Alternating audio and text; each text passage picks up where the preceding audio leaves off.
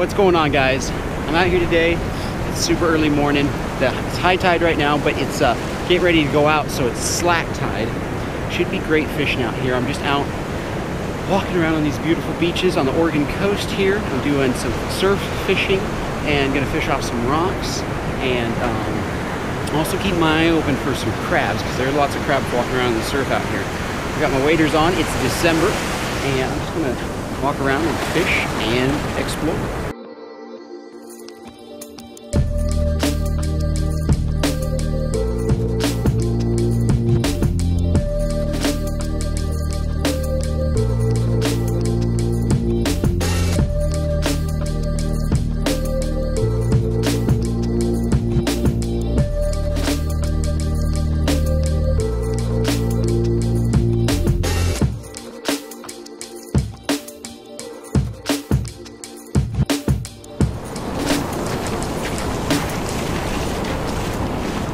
Whoa, there are fish just right there.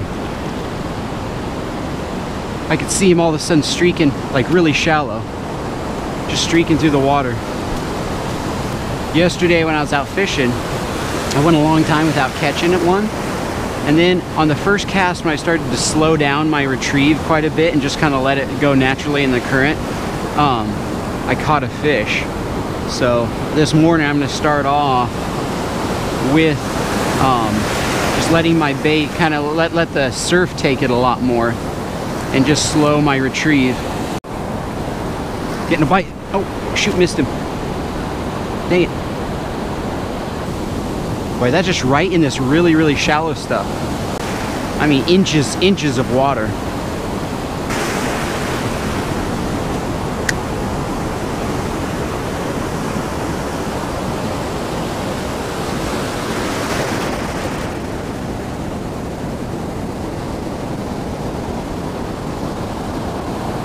Got one.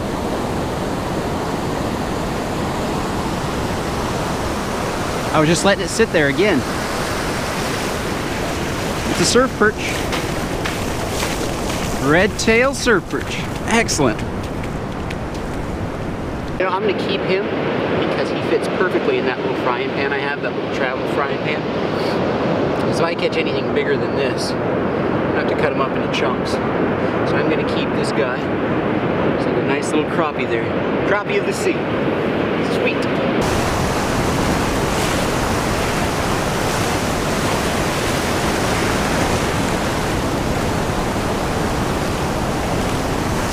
Whoa, whoa, whoa. Got it. Look at this. Look. Just walking along. Big crab. Male, too. That's a keeper. Oh my gosh. I was hoping, I was like, I'm just gonna walk down the beach and I'll just have my line out behind me kind of trolling. Look at that. Yes. That is cool.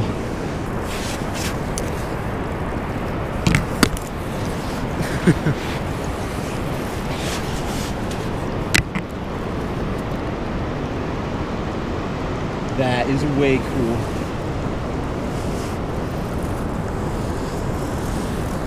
Nice. Look at that. It's a male crab. You can tell because it has that narrow symbol on the bottom. Females have a really wide, like a rounded one. And that's been the luck this trip, is just walking around in the surf and catching these Dungeness crabs every once in a while. So, because I caught the fish, and then I thought, you know, I'm just gonna walk around while I'm fishing, see if I get lucky again, or blessed, depending on how you, depending on your worldview. And that's so cool.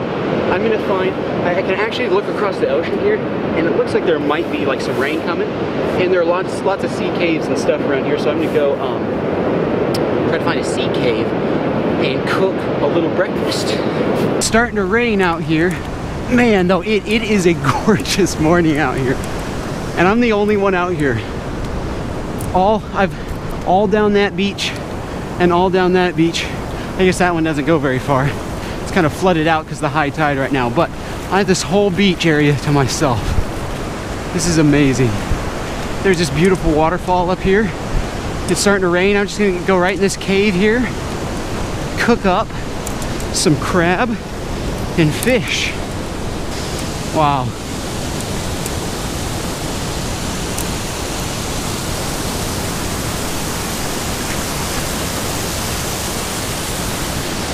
This looks like a good spot.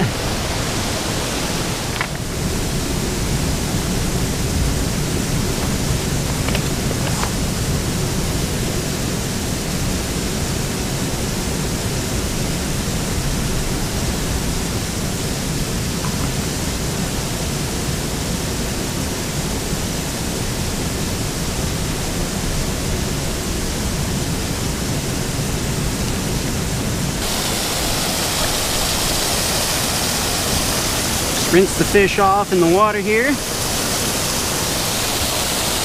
That waterfall is so cool.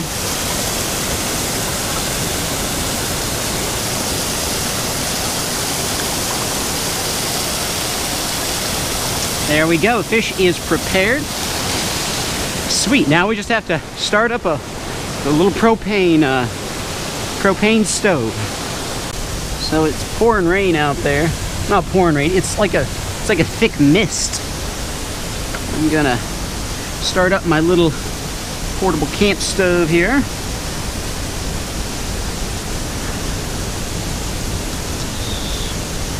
Screw this in first.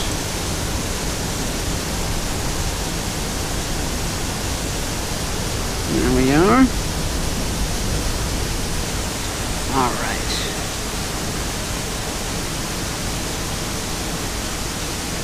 Turn this on.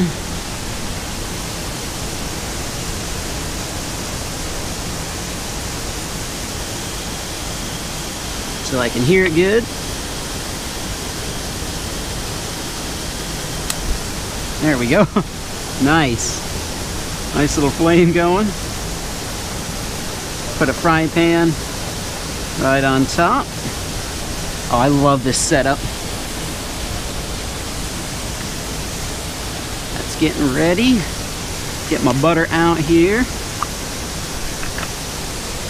Have this beautiful view of the beach, the waterfall. This is fun. This is living right here.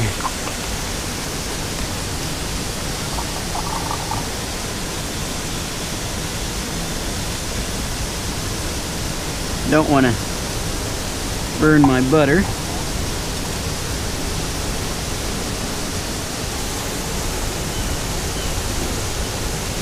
Take it off. I'm still learning how to use this thing because it is a little bit tricky. I don't know about the heat and stuff, what I should do yet. Let the butter melt down. Oh man, that looks so good. Butter's melted. Oh, you know what? I'm gonna take the tail off this fish real quick.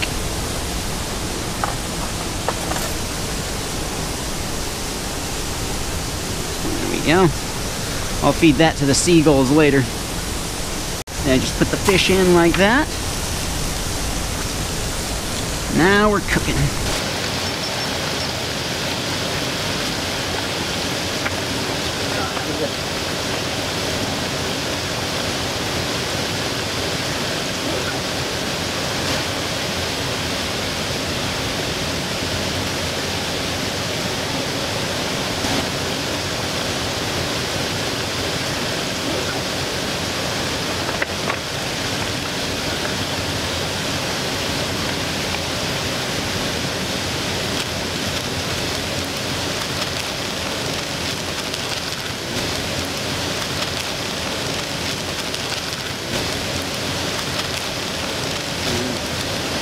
Add little cavities to our fish.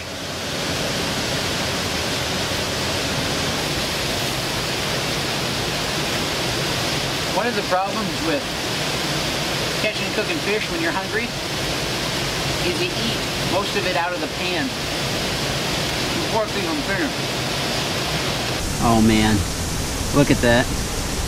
Fish is done. Dredge it through a little bit more of that butter.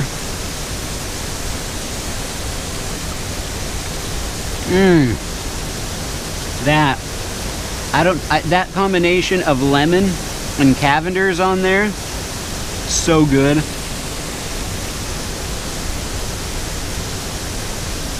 They have that crispy skin. That's like the perfect bite right there. This is so good. And now, we'll have my flame going here.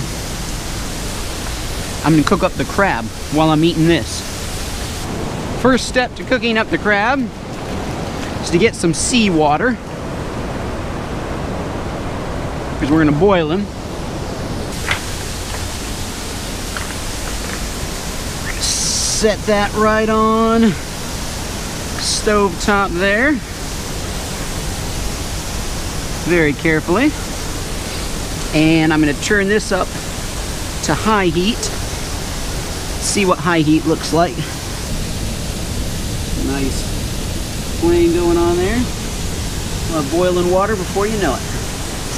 And then to put it on efficiency mode, I turn this thing upside down, and it helps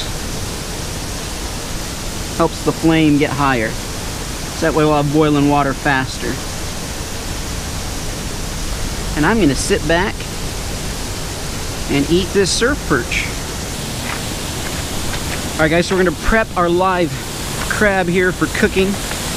And before, I don't just tear his legs off or tear his claws off. I always kill him first with a rock, and then tear their legs off. It's just the humane thing to do. All right, you can see there I just crushed the top of his shell in, and just tear that off. Feed that to the seagulls. They'll pick at it. Then I'll wash the crab off here.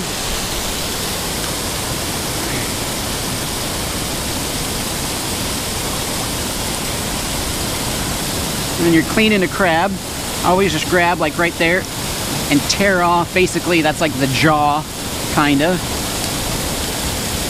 And then the reproductive organs. Pull off all of these little doodads and stuff. And I just break it apart right in the middle. And I have 2 sections of fresh crab. Got to clean off some of that stuff. But then I have 2 sections of fresh crab right here, ready to eat. Oh, that fish was tasty. Some kind of good. There, just the bones left. Feed that to the seagulls. My water's just about boiling here. And I'm just gonna have a few crab legs this morning, and then the rest of it I'm gonna put in a Ziploc bag and save for later.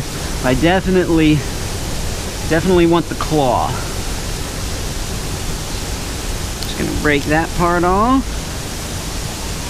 Stick that right in the boiling water.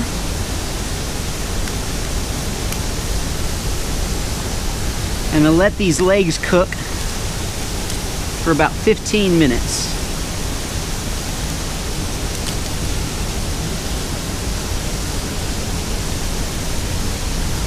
There we go. There are the crab legs. It'll come back to a rolling boil once once got some fog on the lens of the camera there. There's some steam. It'll come back to a rolling boil once the legs heat up. And since we got salt water from the ocean, we don't have to add salt to the water, which is normally what you have to do when you're boiling seafood. So that's nice.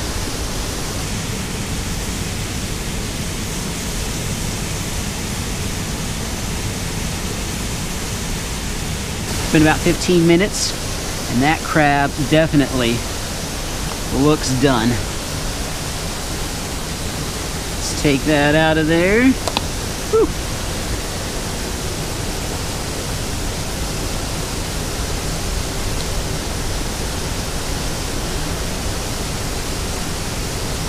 Oh man.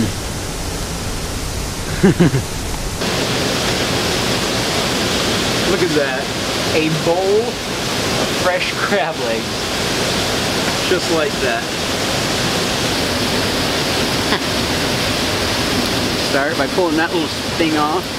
I always break this first. That part usually comes out. When the crab is this fresh, it doesn't need butter. I just throw the shells out there and the seagulls will come and pick through everything when I'm done here. In fact, they're already circling out there. Look at that.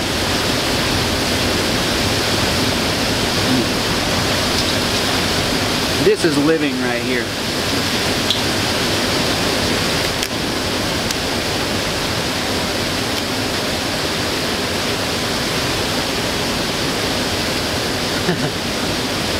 Look at that. Oh man.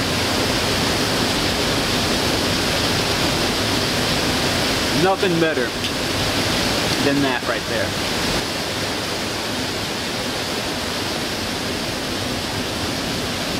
Look at that.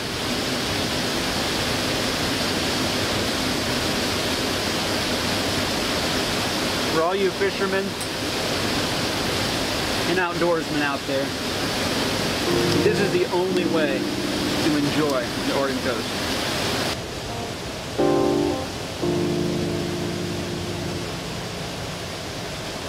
Well guys, thank you so much for hanging out today. Hope you enjoyed. I know I did.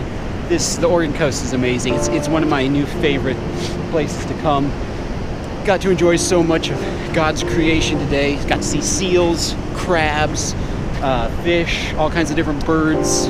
It's so beautiful out here. And for most of the morning, I was the only person out here. So it was so much fun. I definitely recommend it for all you outdoorsmen out there. Thank you guys so much for watching, and I will see you in the next one.